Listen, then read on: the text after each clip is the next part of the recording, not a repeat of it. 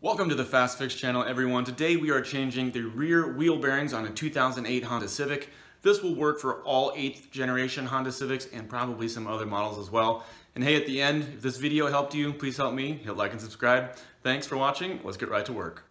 We are on the back side of the brake rotor here. Simply remove the bolt that secures the whole clamp for the rubber brake line. This will allow you more movement when you remove the brake caliper. While you're back here, remove the bolt that secures the speed sensor. Then push in the tabs that hold the upper connection mount in place. Now remove the speed sensor. These can be hard to remove sometimes, and you'll see I made a mistake when trying to remove mine. If you're not able to get a screwdriver underneath, try moving the sensor back and forth, up and down, just so you can loosen it a little bit. As you can see here, we're starting to get some movement, but I got a little impatient with mine and applied too much pressure to the plastic tab, and as a result, broke it. Just take your time with it if it's giving you resistance. Only apply pressure to the area that houses the speed sensor.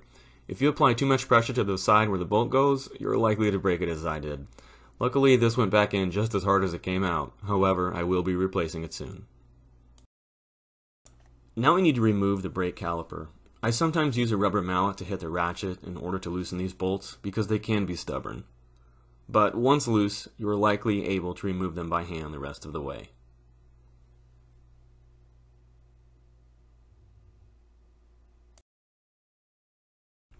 Now lift the caliper up and place behind the rotor assembly.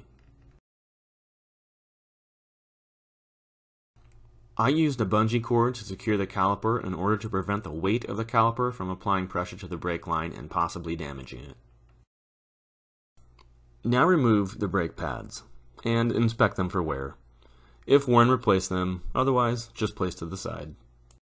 We are on the back side of the rotor assembly again, and this time removing the remaining caliper mounting bolts. Again, I'm using a rubber mallet to knock these loose.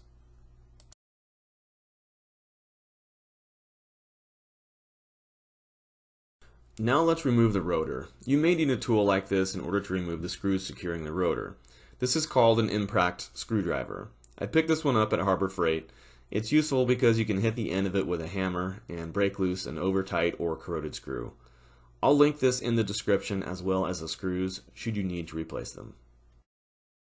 Now remove the rotor. It likely won't pull off and you'll need to give a few good whacks with a rubber mallet as I did. Hit lightly but forcefully around the rotor to loosen. As you can see here, I had to hit at the rotor from the backside to pop it loose. Removing the dust shield is optional, but a step I chose to do. You don't need to remove this piece, but I thought it would be beneficial for the viewer, so I went ahead and removed it. Only 3 bolts to get it loose.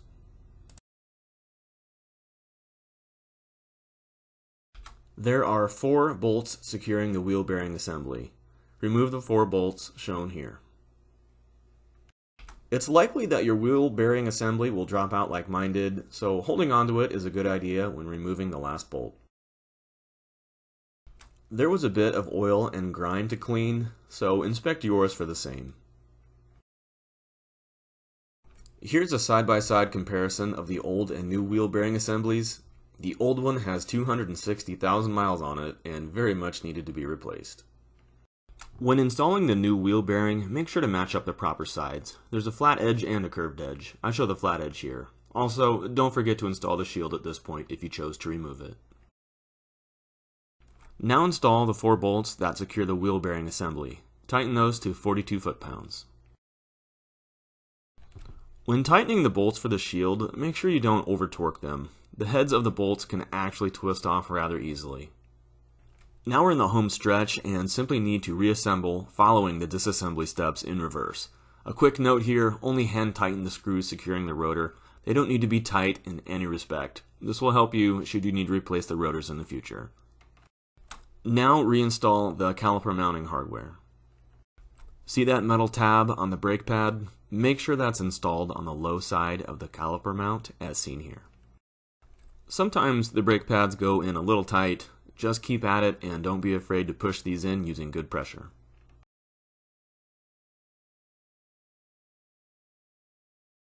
Now mount and install the brake caliper. It's a little tough to align the bolts sometimes, but you'll get it. Just be patient and apply pressure to different areas in order to manipulate the caliper in the direction you want it to go.